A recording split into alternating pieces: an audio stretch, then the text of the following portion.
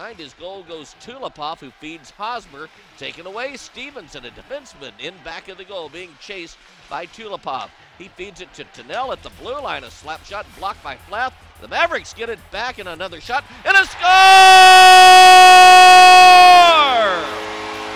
Well, they fired one that deflected over to Courtney, and he had a cavernous net to fire at.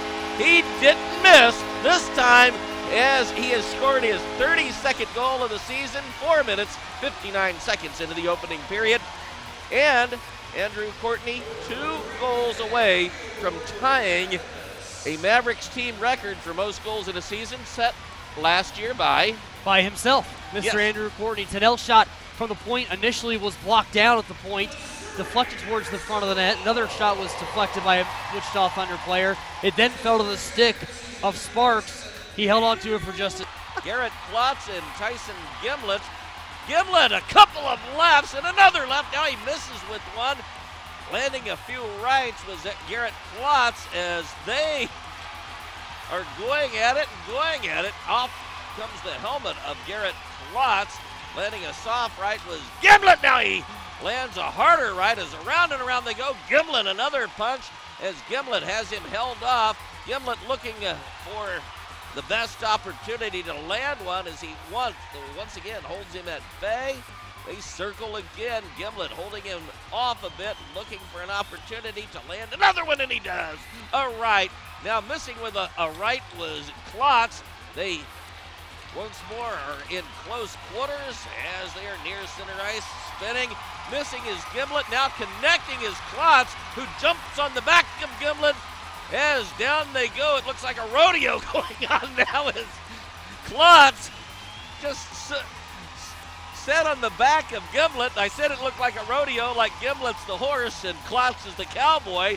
So he sat on his back as he reached out and grabbed some of his equipment that had been lost during the brawl.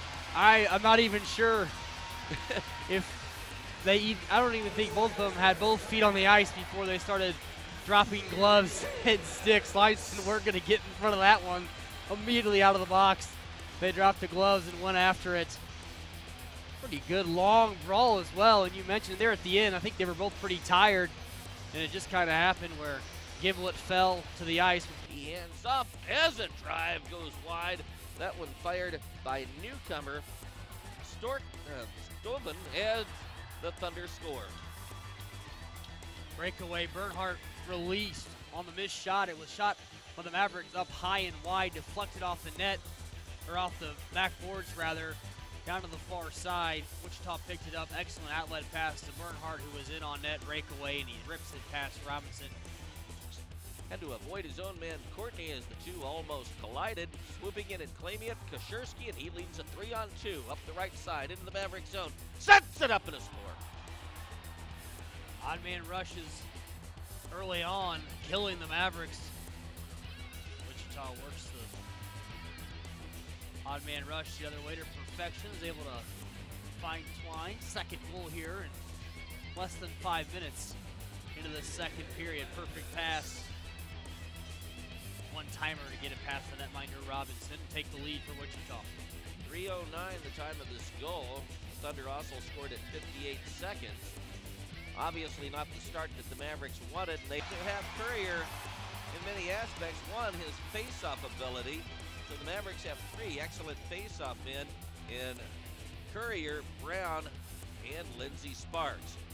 Whistled around the wall in the Wichita zone. Now tapped in behind the net. Michael Trevish there takes a bump from Jared Brown. Set up for the shot and a score! Tyler Courier fired it off the pad of goaltender Rollheiser. He had just enough gas on that to get it off the pad and in. The Mavericks a power play goal, and these teams are even at 2 each. Really good work by Jared Brown behind the net initially.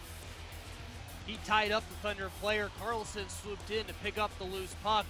Courier went to the front of the net. Carlson to Courier. Courier the one-timer. Wichita is Danick Gauthier.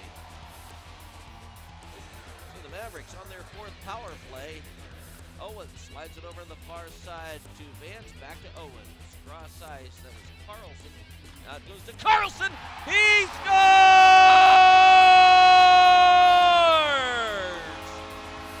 14 seconds into the power play. Sebastian Tunnell in the right wing corner put it right onto the tape of Ludwig Carlson, and he didn't miss, and the Mavericks lead 3-2. Perfect. One-touch pass. Tunnell right to Carlson. 5-hole.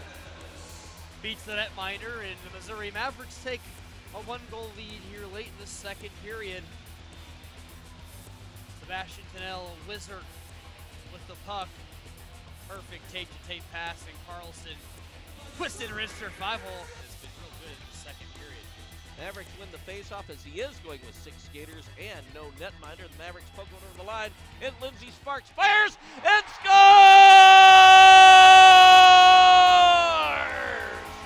An empty netter for Lindsay Sparks. That's the icing on the cake, and the cake tastes delicious. The Mavericks up 4-2. What certainly backfired is Missouri won the faceoff. They had a play set up and designed off the faceoff win to swing the puck around behind their own goal. I think Tunnell skated over to the far side, got to the puck and just kind of shoveled it forward across the blue line. And the Mavericks send it to center ice. Doing so was Courtney. 1:03 to go in the third. The Mavericks up 4-2. Long pass for Andrew Courtney. Courtney sets it up and a score! Lindsay Sparks, a one-timer from Courtney. That's even difficult for a goaltender to stop. What a perfect one-timer. Now 5-2 Mavericks. No, you're certainly would have been probably a pretty good looking opportunity, maybe a goal, as you mentioned, even with in there. But in this case, it was simply Sparks going right to the net. Courtney chased the puck down in the corner, put it on his stick. Sparks to the back of the net. Pulls the goaltender, then quickly 2 shots into the empty net. Centering feed, no one able to get the shot away for Wichita's Rollheiser remaining on, and the game comes to an end, and the Missouri Mavericks win against the Wichita Thunder by the score of 5-2. Good work by Missouri tonight. They've really showed the heart and the grit that these players and this team has.